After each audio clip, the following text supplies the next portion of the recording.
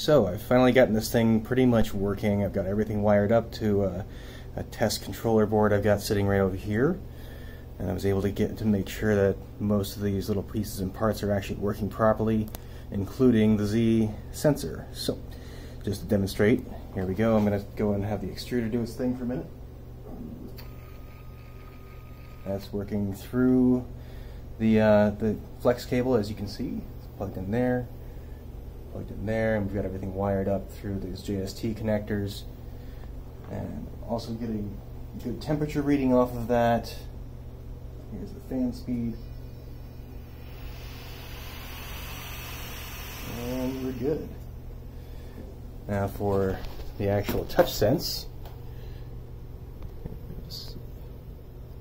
there we go, just barely tapping it and it goes.